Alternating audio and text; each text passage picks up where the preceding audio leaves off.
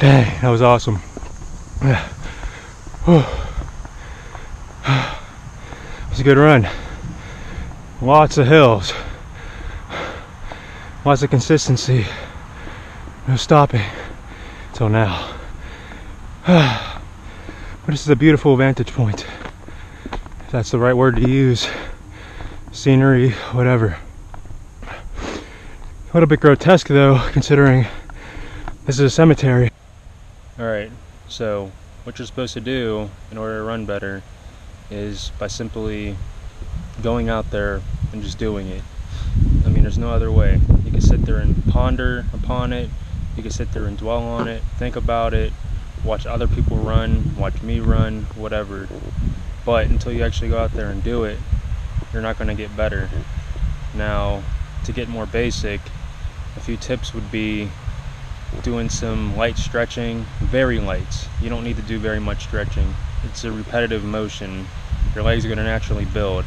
Now, this is based on my experience, and another YouTuber who's been running for over 18 years has a 2-hour, 17-minute marathon under his belt.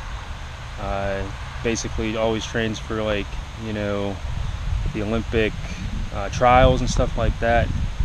He says the same thing, and a bunch of other people, a lot of research, that you don't have to do really anything more than 5 to 10 minutes of stretching. And to be honest, you don't even have to do that stretching until after your run. But since you're a beginner, you definitely should stretch even before, just to loosen things up, just to get the blood flowing. Even doing a warm-up beforehand, just maybe walking for about 5 to 10 minutes before getting into your jog pace. And start slow. You don't want to get injured the very first day. That's not good. And excuse the rain.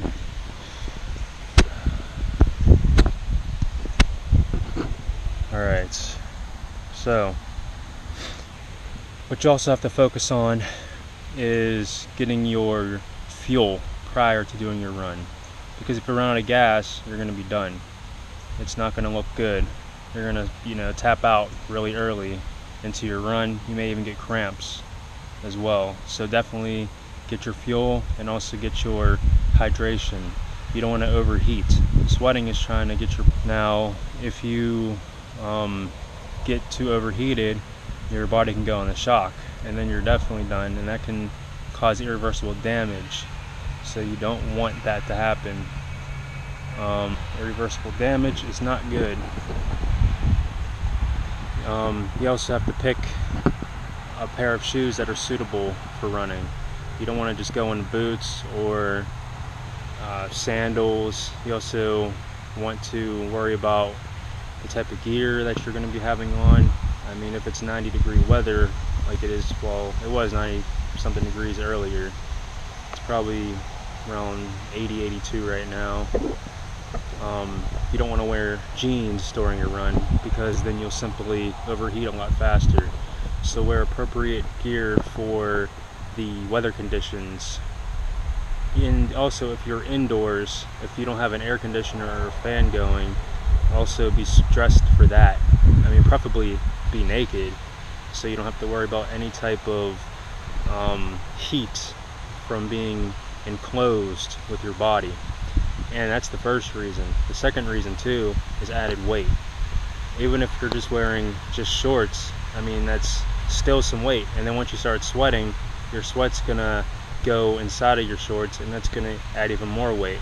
And it's also a way to affect your stride, because everything's flopping around. So definitely just try to wear as little as possible. Definitely wear as little as possible. Now back to shoes. So wear comfortable tennis shoes, comfortable sneakers. The shoes I wear Brooks. So I always have a pair of Brooks on. I've been wearing Brooks for 8 months now, and I'll never go back to any other brand. I'm not even going to mention the brand that I used to wear, which is pretty obvious. I mean, most people wear that specific brand. You probably already know what that brand is right when I was starting to explain that I used to wear a different brand. Anyway, yeah, I just don't even like talking about this. I mean, it's just one of those things where I have like a short collection, not because I'm collecting shorts, but because I'm not going to be outside running in the same type of, you know, the same clothes every day. So yeah, do have a few shirts of that brand too. So on very, you know, special occasion, I'll wear shirts for when I run. But, and there's a lot of jokes about people that barely wear shirts, like, you actually own a shirt, or, you know, get a shirt on or whatever. Well, again, I don't want to overheat. I'm burning up right now, so I can only imagine how I'd feel if I was actually wearing a shirt trying to run. The most I'll wear is a beater, and that's based on the weather conditions, which really is very scarce because it's typically during spring, but the very first like 3 weeks, 4 weeks of spring is basically, you know, the transitional period to summer, to where that shirt's coming right, that beater's coming right off.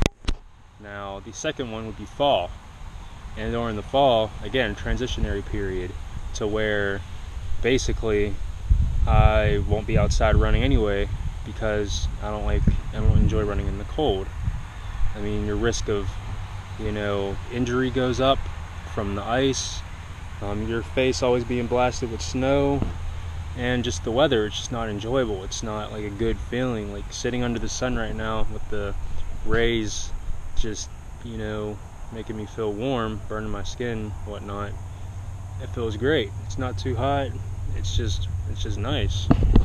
So with that in mind, when I'm on the treadmill, I'll wear a beater because it's basically the gym policy to wear something. If I didn't have to, I would not. And on some rare occasions, I'd take the beater off at the gym, and that's just very rare because it depends on A, which gym I'm working. I'm so used to working at gyms. Sorry. Well, I guess that considers it as well.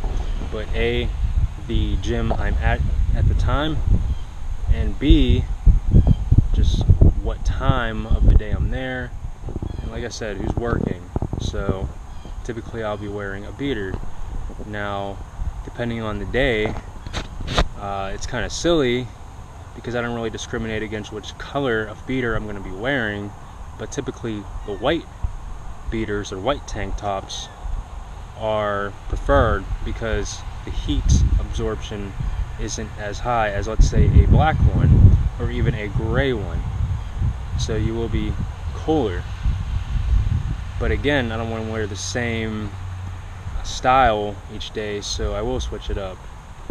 I've even on occasion wore a blue one, but I don't have that one anymore, and I just basically buy the white, black, and gray ones. They just come in a pack. They're cheap because even though a beater's a beater, eventually it does get stretched out, worn out. So I just buy those constantly. And basically, I'm not wearing a pair right now, but socks. Get yourself either some compression socks in order for all of your joints to basically be intact, like your calves not flopping around, and I mean that's really it. Like the calves, I mean, unless you're wearing your socks up super high, but again, exposure, getting yourself too hot with the heat.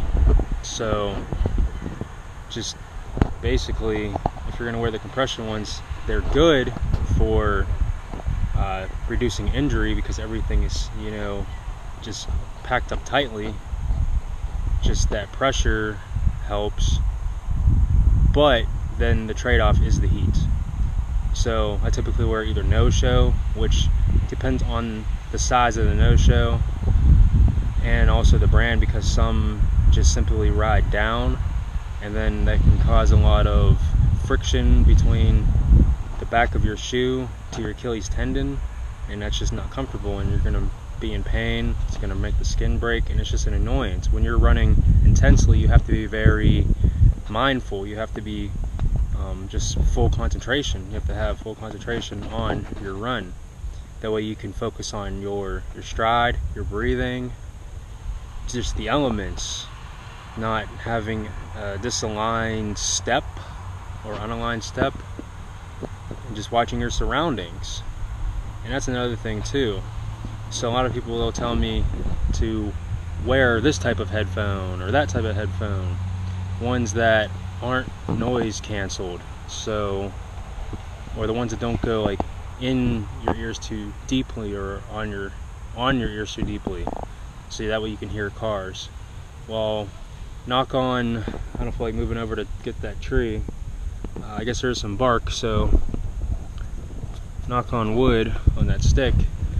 I've never gotten into a running accident. I've gotten injured running. Anyway, so back to the whole headphone thing. Yes, I do wear these right here. I was always against these type of headphones. The specific brand, I forget if I said the word or not. I probably did, but if I didn't, whatever. You already know what they are anyway, just by looking at them. But I'm not trying to endorse any company that I don't support, even though I am wearing them. However, the only reason for the support of me getting these in the first place was, one, they were on sale. 2, the waterproof element. 3, because it's kind of nasty, but not really. But you know, some people have pet peeves about like putting on other people's stuff, or for this case, well, not this headphones case, but this specific type of headphone, I guess. I was shopping at a store and I seen that they were on display, so I was like, screw it, put them on my ears, tilted my head back, and I'm like, alright, sweet, these didn't fall off. So I didn't want them to fall off while I was exercising, working out or whatever. So luckily, when I tilted my head back, they stayed on. So let's say if I were to bench press, so my head has to be flat on the bench, I want to stay focused. I don't want my headphones to fall off my head while I am lifting, because that'll just, again, break concentration, which is a no-no. So I didn't break the concentration because I got the headphones. So I was so used to wearing the ones that kind of like go around your ear, just little buds that go inside that have the little attachment, little fins or whatever that go in or around your ear. But the earbuds quality, I mean, they're not as good. The bass isn't there, and being that it's connected inside your ear, it's blocking your ear canals, which can really cause a lot of hearing damage, which, to be honest with you, has happened to me through messing with a lot of stupid different things with music, sounds, just being a dummy. So my hearing isn't the best. My eyes are pretty dang good. I can see very far away, I can see nice closely, I don't need glasses. And when I was a kid, I used to kind of stare in the sun a little bit. I'm fine, to my knowledge. Colors are vibrant, and that's also about health. What you eat, what you drink. I mean, we learned as kids to eat carrots, good for your eyesight. But really, just eating healthy in general will help all of your cells, which will inevitably promote good eyesight. So, yeah, my eyes are good, so I'm able to see like when cars are coming. I don't drive. That's a whole other topic. I can drive, I just don't. But I still understand the road laws, and I understand how traffic lights work. So I basically am able to run across the streets without any problem. So basically, if you're running outside, you should be very cautious. Take everything I say with a grain of salt. It's all trial and error, it's all experience. Your results will vary based on you. But with me, let's say if there are cars coming, I don't want to just stop, stand there and wait for the cars to be done. I'm going to basically make a turn and go down until those cars aren't in my line of sight, or if they're just not on the road anymore. Then I'll cross and then turn around and go back, rather than just waiting and then going straight. I'll go down, forward, back, and then up, just to keep myself going, because it also breaks my concentration whenever I have to stop running for anything and then getting back into my stride. Also, I try to go as far as I can without stopping. That is my run. And I try to get farther and farther each time. Now, it doesn't always happen that way, but that's okay. As long as you get your mileage in per week, that's fine. That doesn't mean do a mile, wait 2 hours, do another mile, wait 2 hours, and that's 3 miles or whatever. But try to just get your mileage in with a, you know, consistent enough routine. So if you do 10 miles today, and even if you skip tomorrow, the next day do 15, because you healed, and you can definitely do 15 because you just did 10, and then what's another 5 more? And that's fine. Even if you have to slow it down, you got it in. But don't do like 5, skip a day and do like 7. No, if you're gonna do 5, then do 10. But really, yeah, I guess it does depend on your fitness level. So I'll say for more of a basic approach, if you do 2 miles today, tomorrow, if it's your second day of running or jogging, do 2 miles again, but try to do those 2 miles faster than you did yesterday. Now, if your legs are hurting, skip day 3, day 4, do a slower pace, but do 4 miles. I'm telling you, you're going to really build your cardiovascular system and your legs very strong. Day 5 comes along, you just did 4 miles. You could even skip day 5. Now, day 6, do 4 miles again, but try to do them faster. Day 7 comes along, do 1 mile in the morning, and then at night do another mile. So that's 2. So you didn't take a rest day, you still ran. And that's getting your body into a strange pattern, a strange habit, to where it's always going to keep itself guessing, and you're still going to be building. Taking rest is important. Do not neglect rest. Don't do your run and then go about your daily life, and then at night stay up all night playing video games or watching TV, and then only getting 3 or 4 hours of sleep, and then, you know, being too tired to run, because one, yeah, you're not going to be able to run that next day efficiently. You're going to be too tired. And then 2, you won't be able to run as long if you, well, I guess that is about the efficiency. 2, it's going to vector in to your routine, which will then mess up the next day, because you're not progressing. You are, I was going to say digressing, degressing. You are not, you're just not progressing. Anyway, so depending on the type of running that you're trying to do, if you're trying to get into sprinting, that's a whole other field. I am not a sprinter by any means, but I understand the fundamentals. You're basically spending just about the same amount of time on the ground as you are in the air. You can't maybe go on the bike to help improve your running, because your stride's going to drastically change, the tempo, just the muscle groups it's going to focus on. So going on the bike to train for running can be beneficial. However, you should definitely focus on running more than anything if you want to become a better runner. I was reading an article where it talked about people that worked, like strength trained their legs to become a better runner. It doesn't work that way. You have to do the running motion to get better at the running motion. You can't do leg press and get better at the running motion and the experience of running.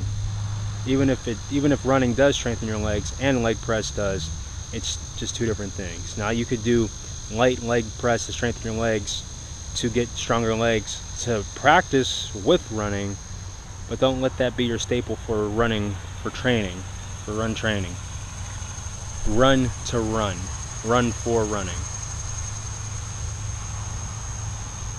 Now, one way that kind of differentiates from walking, the way I started doing it is I started walking into jogging.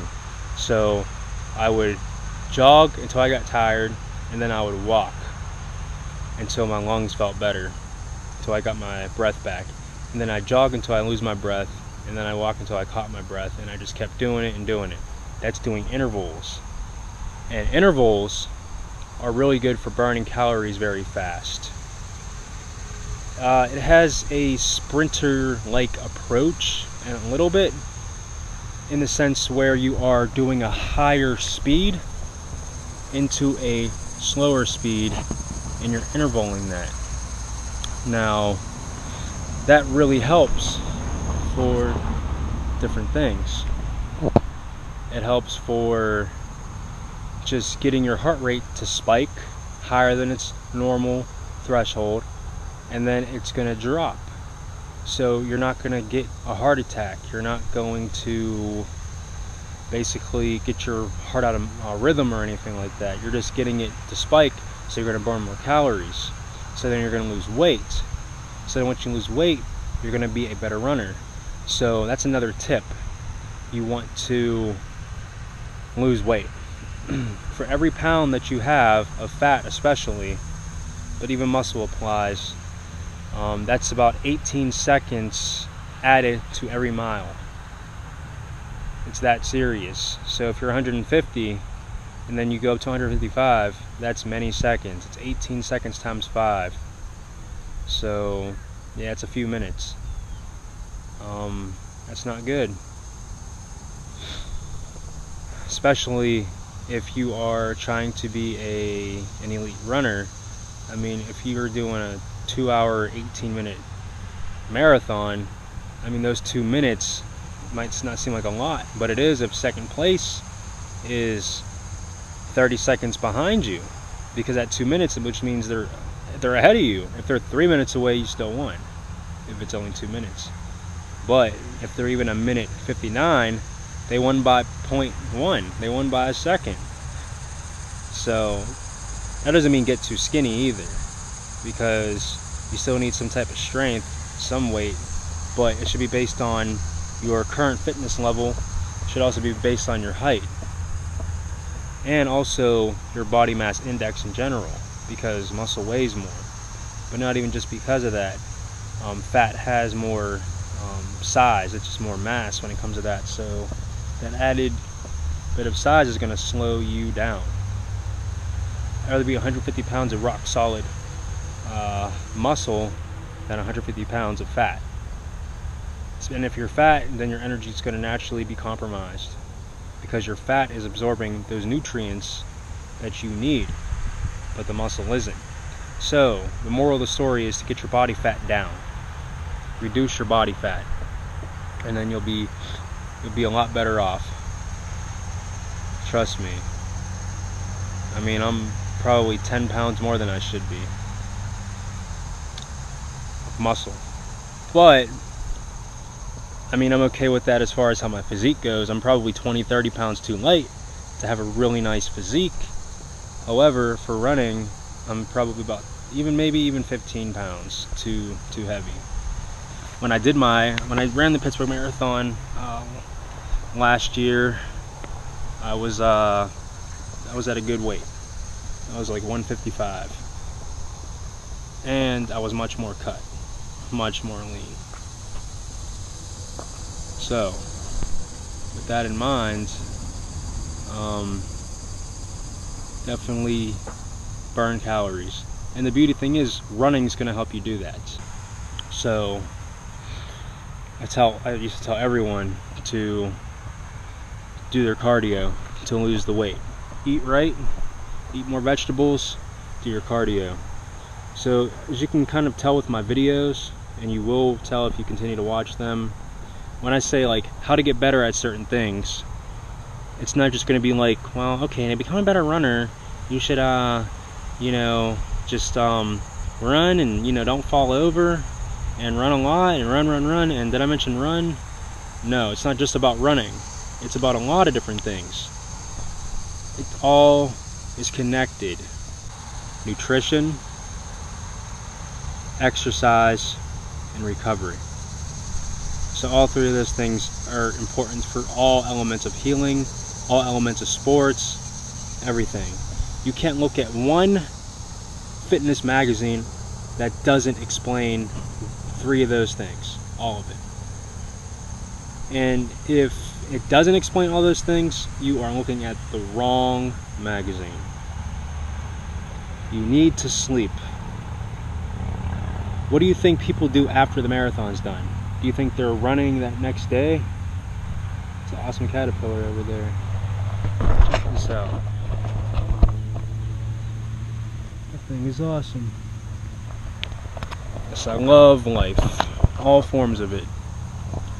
Anyway, what do you think they're doing after their race? You think they're waking up the next day? Yeah, I feel like going for a run.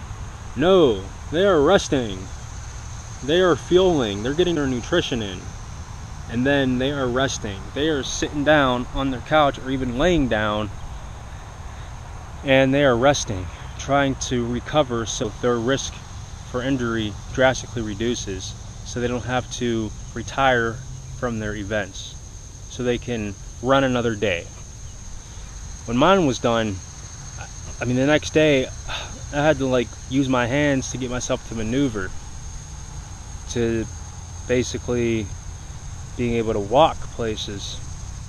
It took me like 3 or 4 days to really get back into even going to the gym to even exercise, because I was in so much pain and my energy was just shot.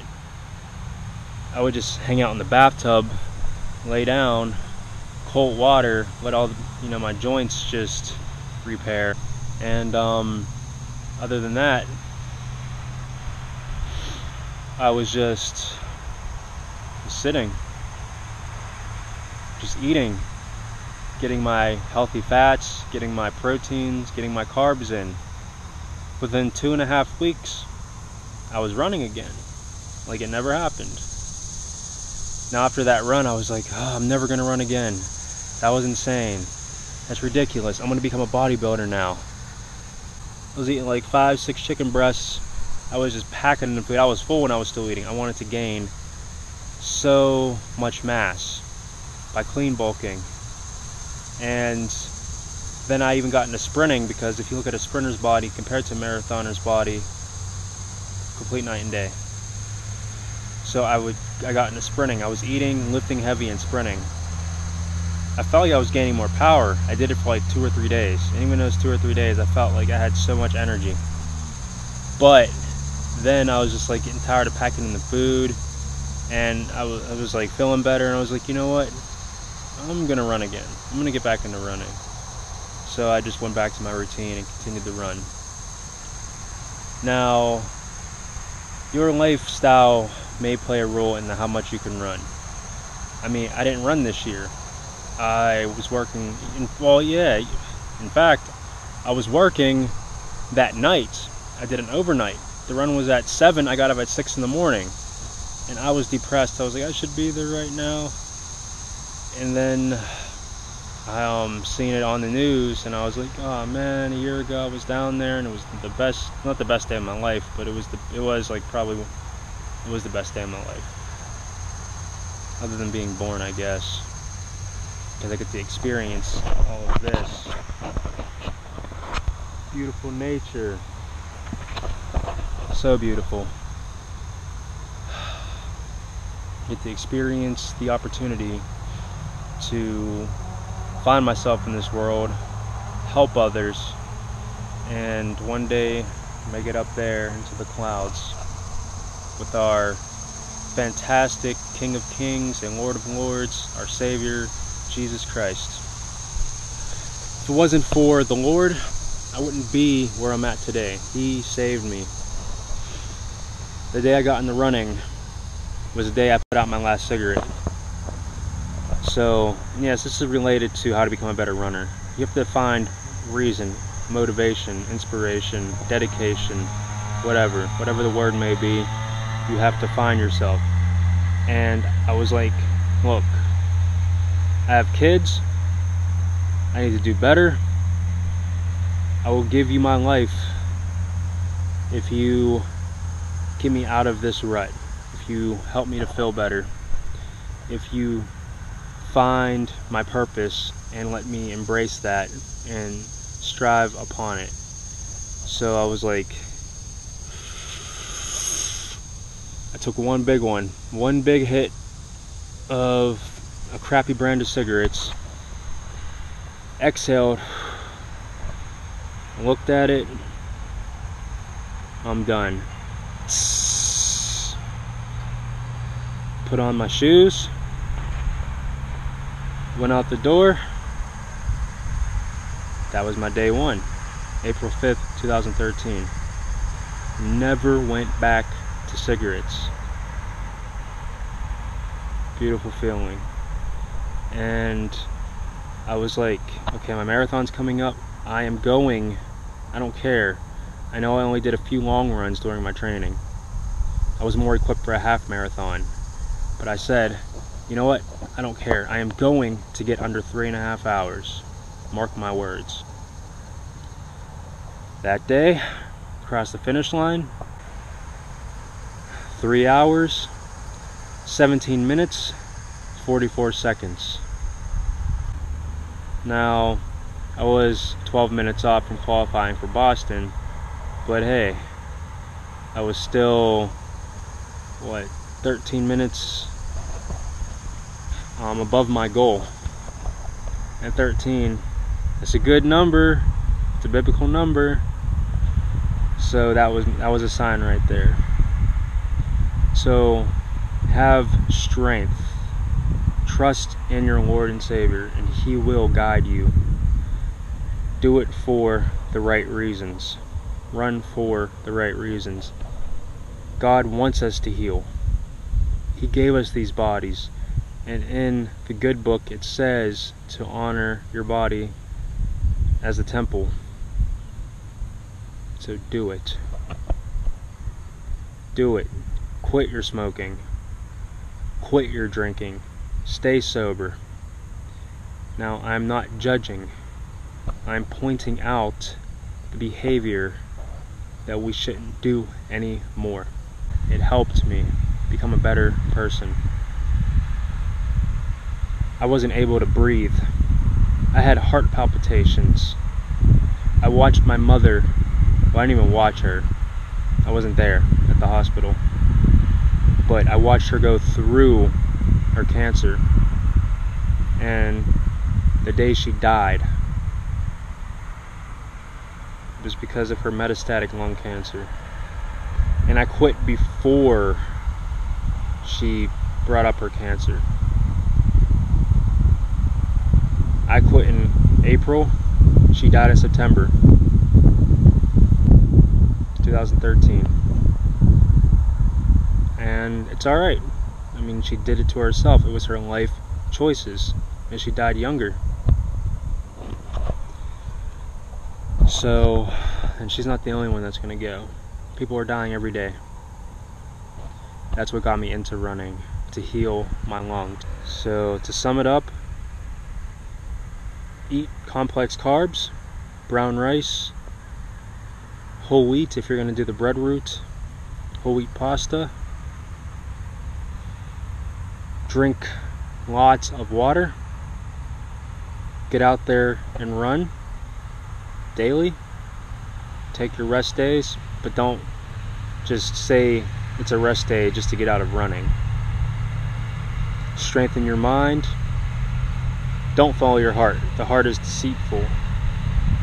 But follow Jesus Christ, and you will be a better runner automatically, because He knows your heart, and He knows if you want it bad enough, and He will help you get there. Do it for the right reason. I'm trying to inspire you. I'm trying to get myself better. Ultimately, I want you to inspire others. Give them hope, so they can give them hope, so they can give them hope, so they can give them hope, so they can give them hope.